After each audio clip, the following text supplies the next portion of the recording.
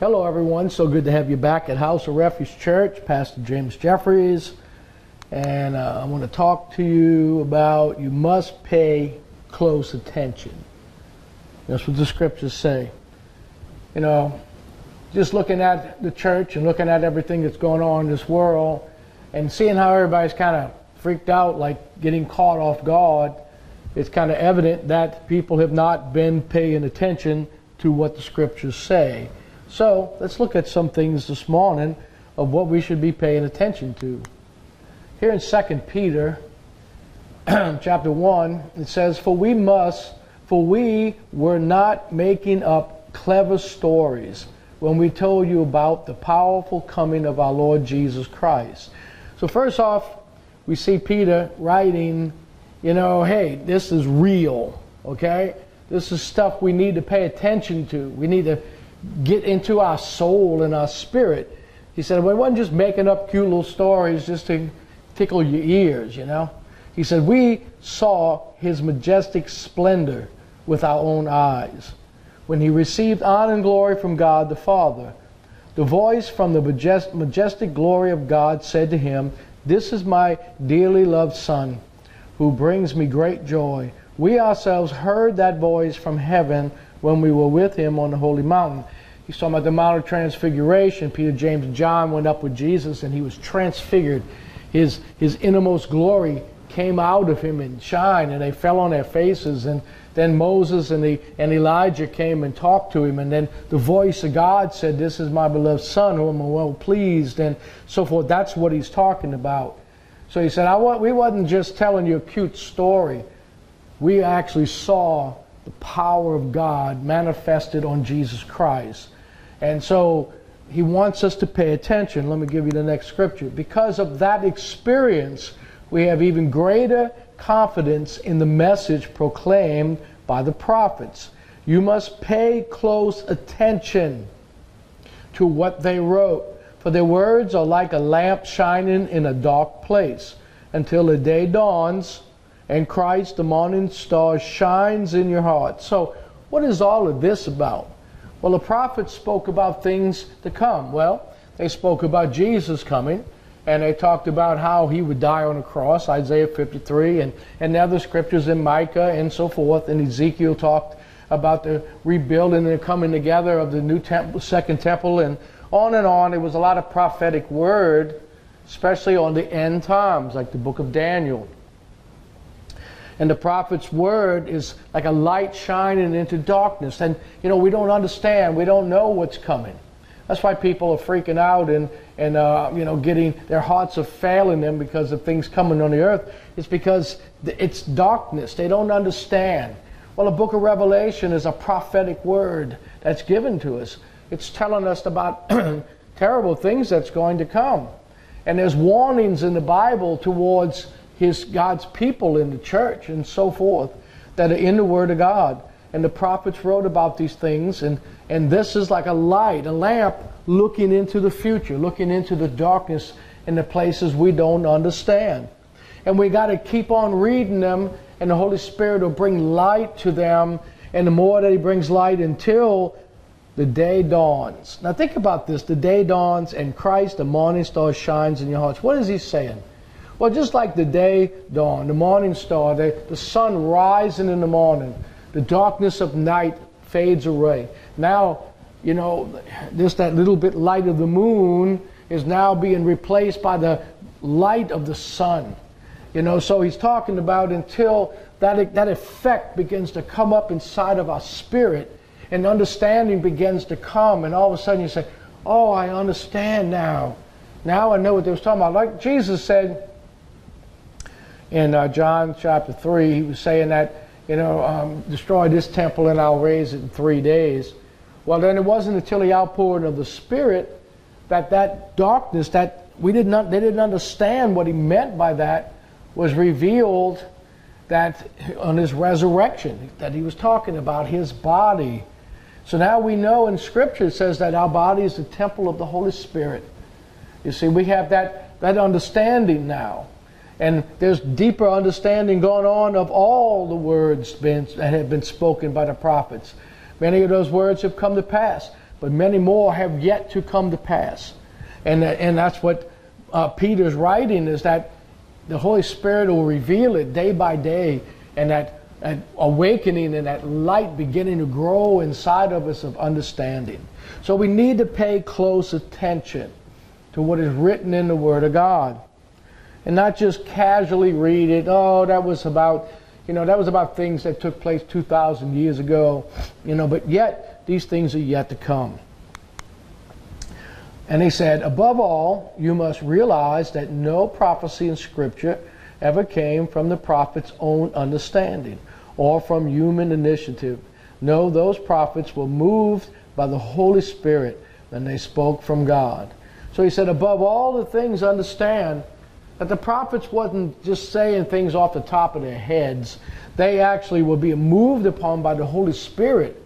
And the Scriptures are there for our admonition on the things that are coming on the earth. They're there to get us into right perspective and make us put away those sinful natures, put away those childish things, youthful lust and all the stuff. Just put that all away. Man, we're living in the end times. We're living in a time frame when, man, we need to get serious with God. Not that any other time frame they shouldn't have, but even more so in the hour that we're living in. There's all kinds of stuff going on right now. There's videos out that they have a man in Israel that they are claiming to be their Messiah. And he's supposed to be doing healings and so forth. It's on the internet, and you can see him, the guy that they're claiming to be the Messiah. Whoa, that's a pretty strong thing that Israel is going to begin to follow. He's getting thousands of people following him all around. And he has memorized the Old Testament Torah. And there's other things that he's doing. Well, Jesus warned us that they will come in my name, saying that they are he, that they are Jesus, the Messiah. And we need to know that this is a lie. Their Messiah came 2,000 years ago, and they crucified him, and he rose again. His name is Jesus, or Yeshua HaMashiach in Hebrew. He's Jesus Christ the Lord. And this time of the year, especially at Christmas time, we don't worship Santa Claus. We worship Jesus, who was sent to the earth as a gift. And that gift was as a child, and he grew up, and he went and did all the fulfilling of the prophecies about himself. So, we need to understand that the Holy Spirit moved upon these prophets. So let's look at something. In the end times, all restraints will be loosed. Everything that's holding back wickedness is going to be removed. And wickedness is going to abound, terrible things. But at the same time, anything that's restraining us as the church from moving into the latter rain, that's going to be loosed also. See, there's going to be a balance that's going to be taking place. In the end times, all restraints will be loosed. Now, 2 Timothy, Paul wrote to Timothy, and he said, you should know this, Timothy, that in the last days it will be very difficult times.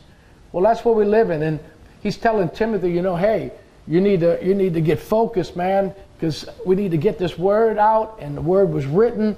Now it's for us and the ends of the earth, that times are getting very difficult. And now it's time for us to look at these scriptures and understand what Paul was telling Timothy. In 2 Timothy 3, 4, and 5, he said, they will betray their friends, be reckless, be puffed up with pride, and love pleasure rather than God. They will act religious, but they will reject the power that could make them godly. Stay away from people like that. There'll be people on the scene telling us, oh, we have to, we have to keep the law, and we have to do this, and we have to do that. And they'll be quoting stuff out of the old covenant and telling us all kind of crazy things that we need to follow. But those things will not bring forth the power of God, because these people are rejecting the power of God, the new covenant. Jesus Christ rose from the dead, filled us with the Holy Spirit. So Paul's telling Timothy, we need to be aware of this kind of stuff. So how much more of it, he told Timothy, how much more should we be aware of all this stuff? Let's look at some things this morning. The church has been invaded. So the church has been invaded. I mean, man, I watch things on YouTube and I see this group over here fighting against this group over there. I've said this so many times. There's videos out there on, speaking the right name. His name is Yeshua HaMashiach, and talking against Jesus Christ. You're not going to change all of this stuff that's been here for 2,000 years. When I pray and call him Jesus, I'm talking to Jesus, the Son of God, who died on that cross. I'm not talking about some devil or whatever, that they're trying to teach. I think all of these teachings are getting more confusion in the church. I think we need to understand that God is looking into your heart, and when you call on him, he knows exactly who you pray into. The church has been invaded, and there's a lot of confusion going on today. But let's look at some things in the church here in Jude, the book of Jude, a little one-chapter book right before the book of Revelation. And he said, beginning in verse 3, "Dear friends, I had been eagerly planning to write to you about the salvation we all share. But now I find that I must write about something else, urging you to defend the faith that God has entrusted once for all time to his holy people." So he's writing so that we might defend the faith. We make a stand on who the Savior is, who died on that cross. And we defend the faith by living a holy life, by being ready to rebuke those that are going astray. Now, these people that are out there that are talking about coming, bringing people back up under the law and all, they think they're defending the faith. Well, everybody out there on YouTube that's preaching the Bible or whatever, they think they're defending the faith. But what is a true defense of the faith? A true defense of the faith is to know the teachings of Jesus. Now, I'm not talking about to keep the law like he did keep the law. He fulfilled the law.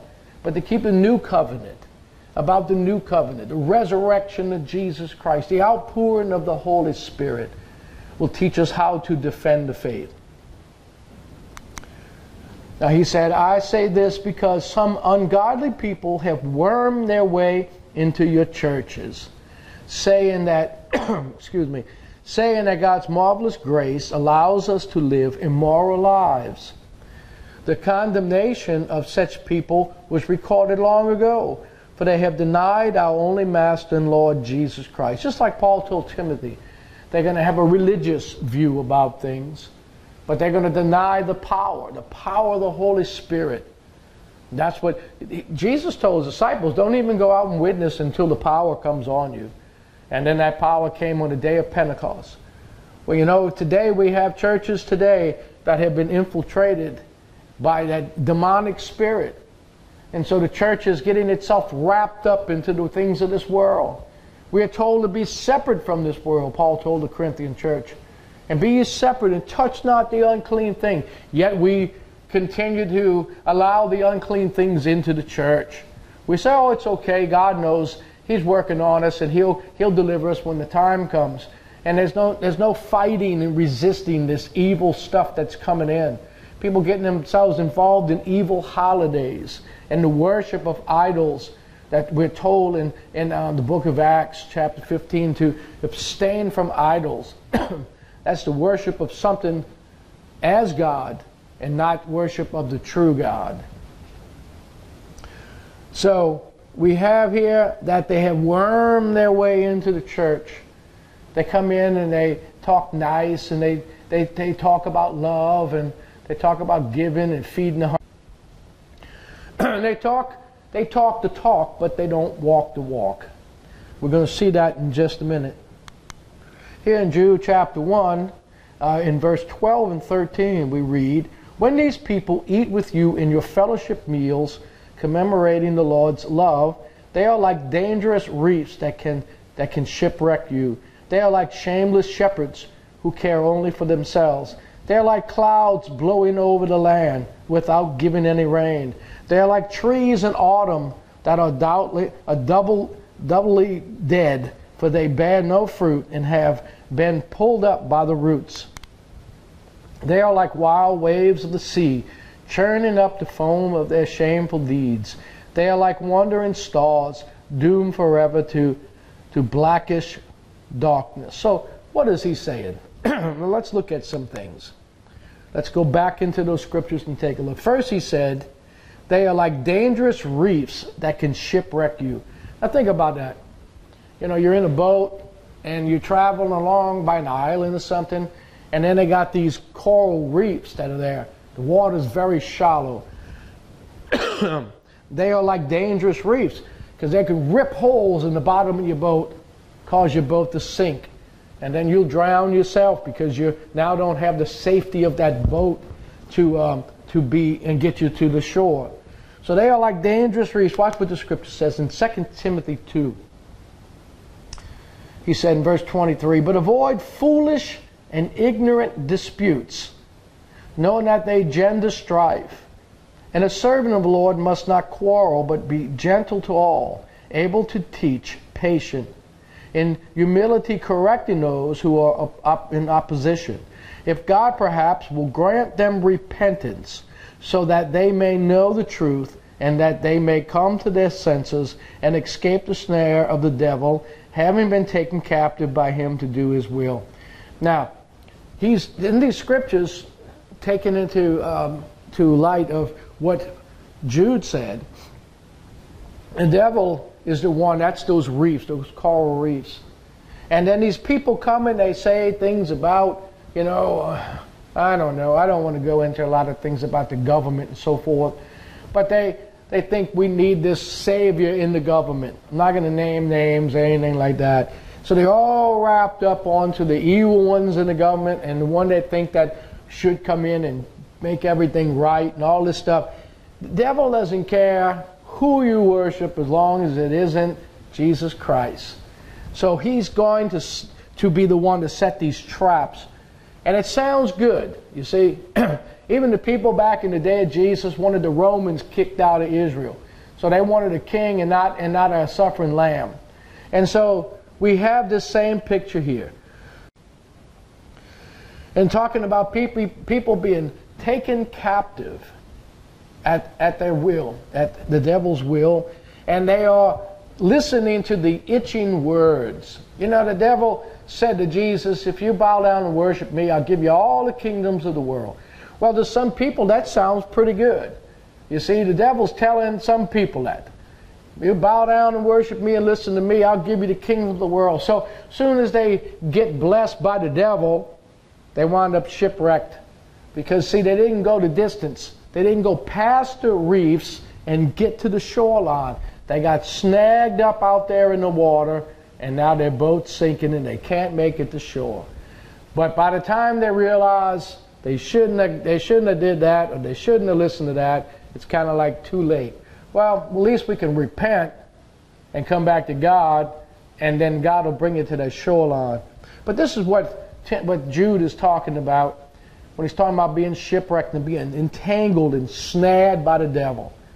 You know, these people that are listening to the devil are trying to cause disputes. They're trying to cause fights.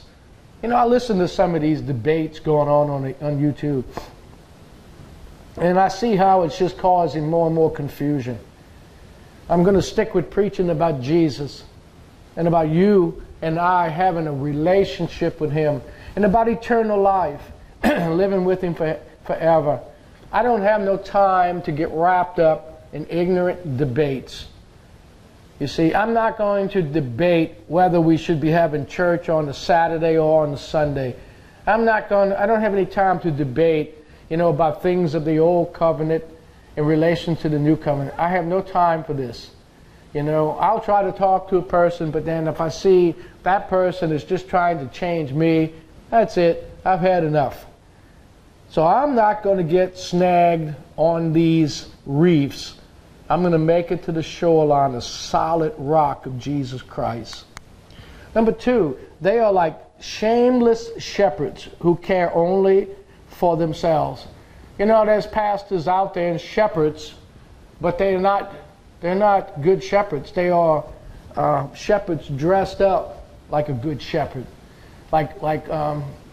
Like Paul wrote to the Corinthians in 2 Corinthians, he said that Satan comes as an angel of light, and his ministers come as flames of fire. And what are they after? They're after your money. They're after your stuff. They want to be worshipped by people. They want to be high and mighty. They want people to pat them on the back and praise them for how well they know the scriptures and so forth.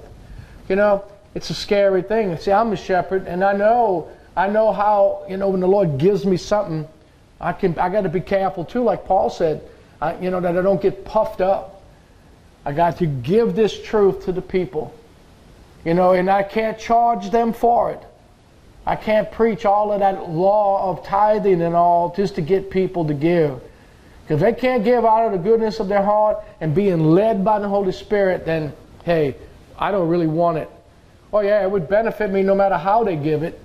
But I want them to just listen to the Spirit and give what the Holy Spirit wants them to give.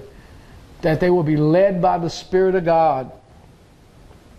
But there are shepherds that are preaching the law.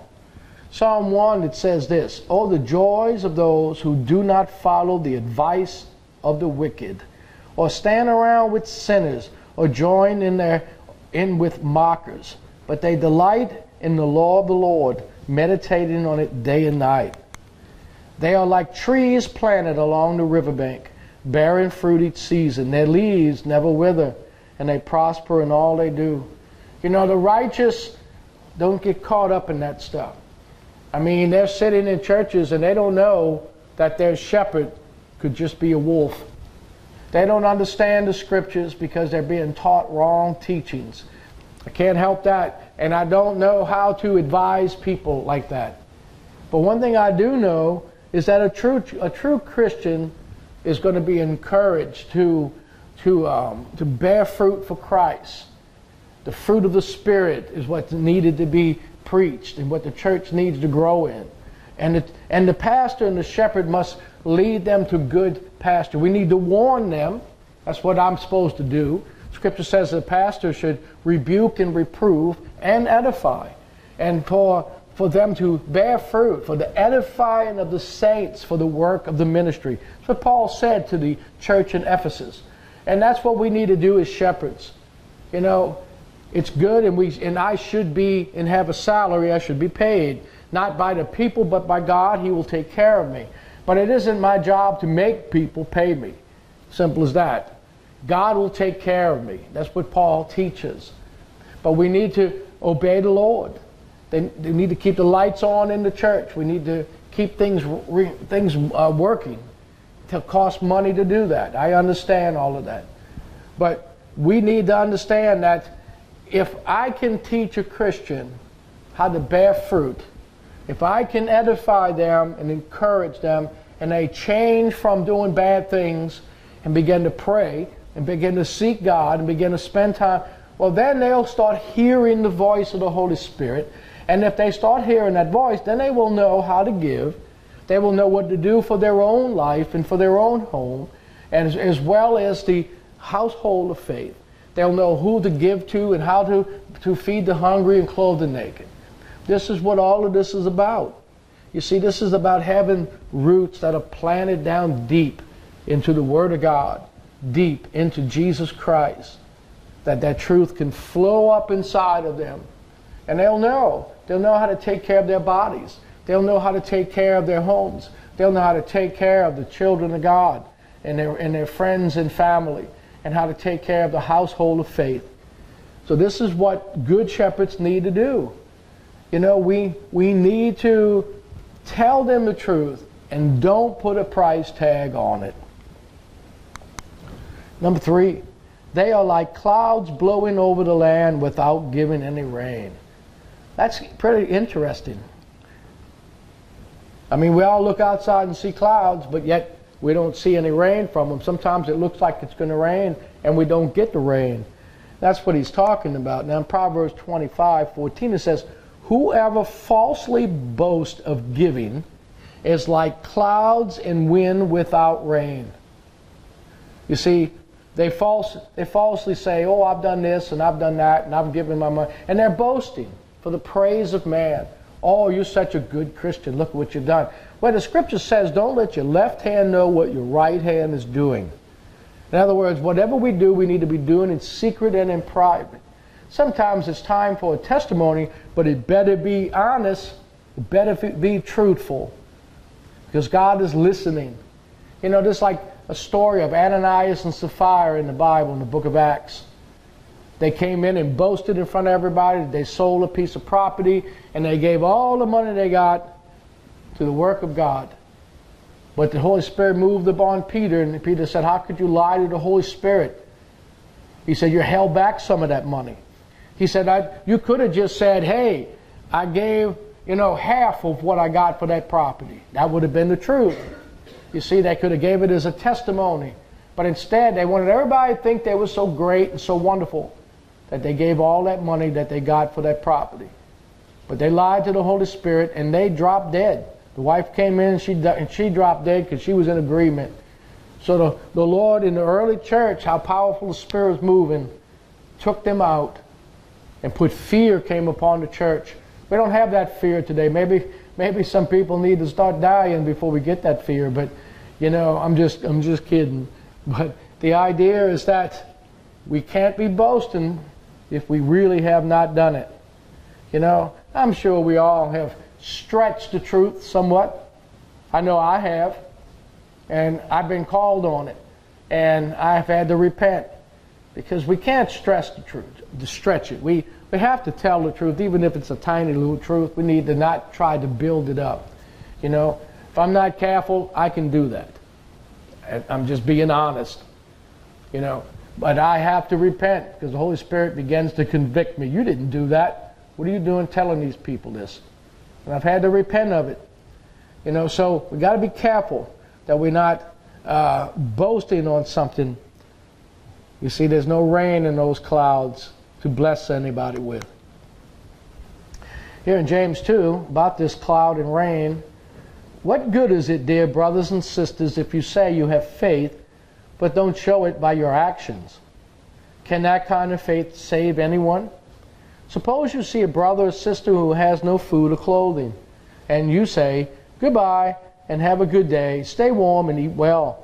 But then you don't give that person any food or clothing. What good does that do? They are like trees in autumn that are double. Oh, and I don't want to go to there yet.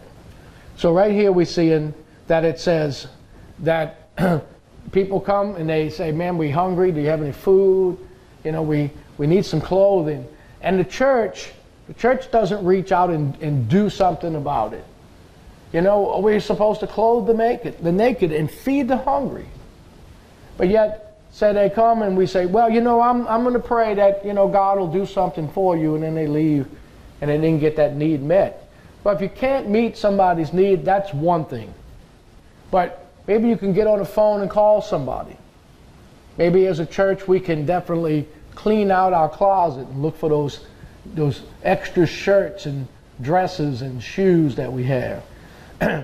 Maybe we have some extra money that we actually can, if we don't have any food, we can go to the store and buy them some food and give it to them. There's always something that we can do, especially as a church, as a body of believers. If I don't have it, maybe somebody else has it. So I can say, well, let me make some phone calls. We should never send anybody away without it. Now, it doesn't say we have to pay the electric bill. It doesn't say we have to, do those kind of things, but we are told to feed them if they cold and, give them a blanket. There's just things like that we are told to do. But right here we see that we need to put actions with our faith. It says, faith without works is dead, being alone. So if I back up to it, we're talking about clouds with no rain. So right here we're talking about faith with no works. They're hungry and we don't feed them. That's what we need to do. They are like trees, number 4. They are like trees in autumn that are doubly dead, for they bear no fruit and have been pulled up by the roots. That's interesting when Jude wrote this, because Jesus cursed a fig tree. And the fig tree was a picture of Israel. Jesus went over to that fig tree and there was no fruit on it. Yet it wasn't time for fruit. But he still cursed the tree and it was plucked up by the roots. So Jude is talking about these wicked people that they are like that tree. You see, they're in the church, they pretend to be Christians, but they have no fruit of the Spirit growing on them and in them, and they are plucked up by the roots. You see, God has already judged them. They need to repent. Galatians 5 says this, "For if you are trying to make yourself right with God by keeping the law, you have been cut off from Christ. You have fallen away from God's grace." So in this scripture here, pertaining to, they are like trees in autumn, no fruit, and they've been plucked up. Right here, when you're trying to please God by keeping that Old Testament law, you become a tree without any fruit. You see, we're in the new covenant now. The fruit that we should be bearing is the fruit of the Spirit. By walking with the Holy Spirit, we should be bearing that holy fruit that we find in the Scriptures. So right here, you know, we see Paul write and say, man, when you try to keep the law, now what was happening was that some people in the old Judean faith came and saw that they were not, the men of Galatia were not circumcised. And they told them, man, you're not even saved because you're not even circumcised. So then all the men got circumcised, and then the Spirit pulled away from them. And Paul wrote to them and said, well, you know, even though you don't understand what's happening to you, is that now you're trying to be righteous by keeping the law. And the law is already finished. Christ has fulfilled it. Now we are in the new covenant, which is relationship. And he told them, he said, y'all have ran well by faith, not by works, but now you think that you have been made righteous by doing a work, which was circumcision. And so he said that if you think that by keeping one law that you are doing right by God, think again. Because you have put yourself under the law, you've been cut off from the grace. You have fallen from Christ, from His grace. So they needed to repent. They needed to begin to do their first works over. They needed to forget about trying to be righteous in the things that they were doing, like circumcision and any of the other things of the law, and begin to walk by faith in Christ. You know, I don't need a law. I need the law of love. The new covenant revolves around the law of love, not the Old Testament law. All the law was fulfilled in Christ. All of the laws were fulfilled by Christ. So when we keep Christ, we keep the law, and then they're all fulfilled inside of us. I don't need to be commanded to love the Lord because I love Him of my own free will. I don't have to keep the law of don't commit adultery because I'm in love with my wife. You see, and then all the other ones, I don't steal because I don't want to, you see, because I want to live righteous, and I don't want to keep the law to do it. I want to keep love to do it. That's what's going on here. So they are like trees in autumn that are dead, doubly dead, and they have no fruit, and they're pulled up by the roots. You see, there should be fruit, and because there isn't, they're plucked up. And those Old Testament trees have been now plucked up. Israel was plucked up. Now the church is a mixture of Jew and Gentile. Israel needs to come to their Messiah. They think that the Messiah has come right now. And they're believing in this guy, and he's not the Messiah. You know, Jesus came, and He is. So we need to understand that we cannot go and it doesn't have to even be the Old Covenant law. It could be some law that you made up in your own mind. You know, pray in a certain way. That's fine, pray in that way, but don't make it a law. Don't start telling other people they have to do what you do. You understand? Because now you've made it into a law, and you're falling from grace. You just go in and love the Lord. You know, really doesn't matter. You know, if you say Yeshua or Jesus, what matters is your heart. You know that Jesus Christ, the Son of God, Yeshua HaMashiach, came to earth and died on that cross. And you know who you're worshiping when you worship. You know you're worshiping the Creator of all things. Number 5, they are like wild waves of the sea, churning up the foam of their shameful deeds. It's kind of like the other one, that it's turning up all their things to expose all the good things they've done. In Romans 1 it says, since they thought it foolish to acknowledge God, He abandoned them to their own foolish thinking and let them do things that should never be done. Their lives became full of every kind of wickedness, sin, greed, hate, envy, murder, quarreling, deception, malicious behavior, and gossip. They are backstabbers, haters of God, insolent, proud, and boastful. They invent new ways of sinning, and they disobey their parents. They refuse to understand, break their promises, are heartless, and have no mercy. They know God's justice requires that those who do these things deserve to die, yet they do them anyway. Worse yet, they encourage others to do them too. So what am I looking at in relation to this? They are like wild waves of sea, churning up the foam of their shameful deeds. In other words, they know what they're doing is wrong, they still do it, and they let everybody see them doing it. They're boasting about their sins. They're boasting about their lust. They're saying, look, everything's good. I have no judgment on my life. You know? It's kind of like 1 Corinthians 5, where they had a guy who was fornicating with his dad's wife, probably his stepmother. And he was boasting about it. Nothing was happening. They wrote a letter to Paul, and he said, I have already turned him over to Satan for the judgment of the flesh, that his soul might be saved in the end. I don't know what happened to the guy, but if it's the law of the harvest, what you sow, you reap, good chance he came down with venereal disease after Paul prayed that prayer, and they got him to repent and turn back. 2 Corinthians, I believe, is talking about him coming back into the church. So the idea is that, you know, there's going to be a reaping on what they've been sowing.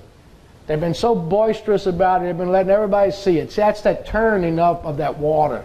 Wild waves, living a riotous life in sin, and yet going to church, singing songs, maybe even playing instruments in the front of the church. They live in an unholy life at home. God's talking to them, and they need to repent, and He's given them a chance to do so. Because after a while, something is going to happen if they don't repent and turn from that lifestyle. And this is what's happening here in these scriptures. They're in the church. Number 6, they are like wandering stars doomed forever to blackest darkness. Wandering stars. Now, what is he making reference to? Well, here in Jude 1:6, and I remind you of the angels, because over in Revelation 12 we see that the red dragon, Satan, took out 1/3 of the angels. Those are angels. Those stars are angels. And so we can get the connection here. And I remind you of the angels who did not stay within the limits of authority God gave them, but left the place where they belong. God has kept them securely chained in prisons of darkness, waiting for the great day of judgment. So what we have here is a picture. What they say these scriptures connect to is back in the Old Testament, and in the book of Genesis, where the angels left their first estate, came down, had sexual intercourse with the daughters of man, and produced giants, men of renown. So I'm not going to go into preaching that, but I will say that Jude is making mentions here of wandering stars doomed forever to blackest darkness. And what he's making reference to is these angels that left their first estate. They're chained up in the darkness, down deep into hell. And this is where they live in the remainder of their time. Then they're going to go into the lake of fire. But he's making reference to the people in the church that are just like these angels. They did get saved at one time, and that's why they're in church. But they have drifted away. They wandered away. Got caught up in false doctrines. They're still in the church, and they're trying to convince others that what they've been looking at and what they've been seeing is the truth. And things are going to change here in America. The government's going to change. Look, I don't care if the government never changes. What the truth is all about is that we need to quit wandering around and stay focused. It's on Jesus Christ. It's on the good news, the gospel. You see, quit wandering around and come back and get your feet planted. Leave that stuff alone. Keep yourself connected to Christ. Because it might not send you to hell, but it's just a warning of what happened to these angels when they left their first estate. You don't want to make disciples and preaching about the government, talking to them about the government. You don't want to make disciples in that. You want to make disciples on Christ. You see? So, these fallen angels had sexual intercourse, daughters of men, produced giants. They were wicked people. God winded up having Noah build an ark and drowned them all at that time. So it's just a warning. They're in the church. And I pray for those in the church that are trying to get what they know into people's heads that it's not the gospel. Okay? Got to be careful. So what should we do? Jude 1:17 through 23 says this, "But you, my dear friends, must remember what the apostles of our Lord Jesus Christ said. They told you that in the last times there would be scoffers whose purpose in life is to satisfy their ungodly desires. These people are the ones who are creating divisions among you. They follow their natural instincts because they do not have God's Spirit in them. But you, dear friends, must build each other up in your most holy faith.